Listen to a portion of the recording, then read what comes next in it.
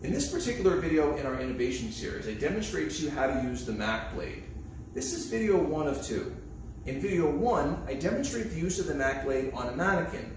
Use on the mannequin has several advantages for us. In particular, as I'm demonstrating its use on the mannequin, I can pause and I can emphasize several important parts of the technique and relevant anatomy that would be difficult to do in a live demonstration. After we master these fundamentals here, then we'll apply them to a live demonstration in video number 2. Thanks for watching and learning with us. Medical Specialists Associates, making medical education more accessible. So here we are to talk about our Mac blade. And before I show you the live demonstration, I want to show you one quick mannequin demonstration to give you more of a background. So recall that our Mac blade here is curved, it has a tongue sweep, and because of that, that means we're going to come in from the side of the mouth. And because it's curved, this tip is going to go in the vallecula, and when it goes in the vallecula, it's going to help lift off the epiglottis. And also recall that with this particular device, unlike the glide scope, this is going to be a direct visualization device, meaning that when I put this device in, I should be able to look straight down and see the glottic opening and be able to put my endotracheal tube in. So before we take a look here at the mannequin, let's take a look here at what it would look like from the side. So now here recall that what we want to do with our Mac blade is put our tip here in the vallecula. So what is this going to look like? Well, what this is going to look like here is that I come in, sweep the tongue out of the way, and I come down here, and here I'll put my tip into the vallecula. And once I get my tip here in the vallecula, it's going to hit that hyoepiglottic ligament, and that's going to have the epiglottis come up a little bit off the glottic opening.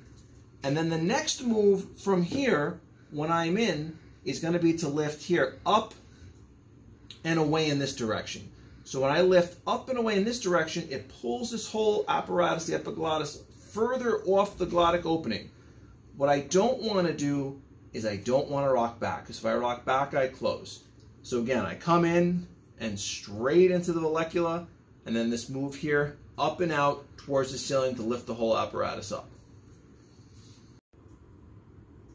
So here we are now, we're going to take our Mac 3 blade, and we're going to put our Mac 3 blade here in the corner of the mouth, and we're going to gently sweep the tongue.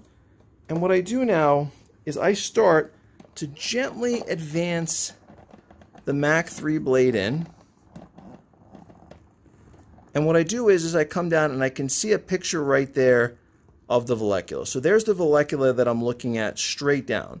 Now obviously the vocal cord openings are below that. So what I want to do now is to continue to advance my Mac 3 blade into the vallecula and then lift up towards the ceiling. So here we are now. We have our Mac blade and we came in on the corner of the mouth. We swept the tongue out of the way. We're following that base of the tongue down and we come into the vallecula. And what are we expecting to see? Well, the first thing that you'll probably end up seeing as we show here are the arytenoids. And so here we are. So we're probably now just with the tip right into the vallecula.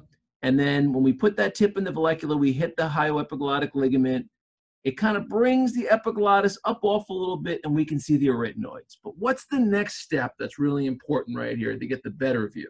Well, the next step here is to take our blade and advance it up towards the ceiling on that 45-degree angle. So what happens then when we pull that blade up on that 45-degree angle? What we can see here now are the arytenoids, but now the glottic opening. And so this is the view that you would expect to see with that direct line of sight with the Mac. And then from here, now you can just take your endotracheal tube and just put it straight into the glottic opening. And now I just want to show you the whole movement. So again, side of the mouth, tongue sweep out of the way, I'm into the vallecula, and then I come in from the side of the mouth here, and then I put my endotracheal tube in. It's just that quick. I go ahead and I blow my cuff up. I would take my stylet out, and now I would attach to the ventilator. Thank you for watching. Please consider sharing your suggestions or comments with us at the email address listed. And please also continue to visit with us at our website and our YouTube channel. To be instantly notified of when we release new content, please consider subscribing to our YouTube channel as well. Thank you.